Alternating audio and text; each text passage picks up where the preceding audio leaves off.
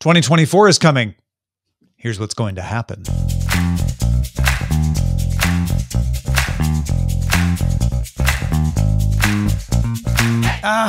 It's that lovely time of the year when we all make predictions about what will happen next year.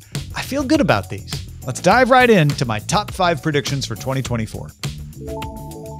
Number 5, quantum computing finally starts being actually useful in some industries like drug discovery, genome sequencing, cartography, meteorology, maybe materials science. This has been coming for decades, I know, but lots of smart folks feel like the momentum is finally reaching usefulness.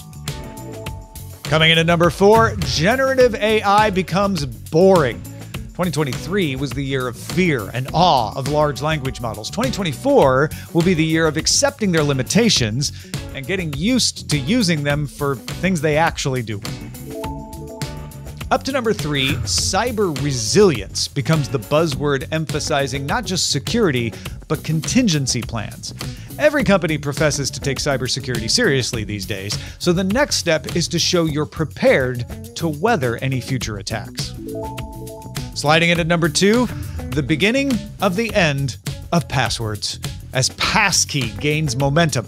Now, 2023 was about implementing passkey in the infrastructure, your browsers, your operating systems. 2024 is going to be about big services supporting it, educating the public about it, and making it common. At number 1, mixed reality and augmented reality in the workplace. Apple is entering the mixed reality space, bringing with it all the attention that Apple brings when it enters a space.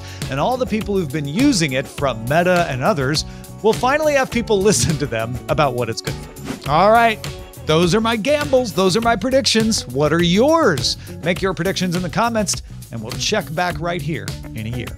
If you want more great tech news and information, subscribe to our channel, youtube.com/dailytechnewsshow, or get our podcast at dailytechnewsshow.com. And if you get a little value out of what we do, support us at patreon.com/DTNS. I'll see you there.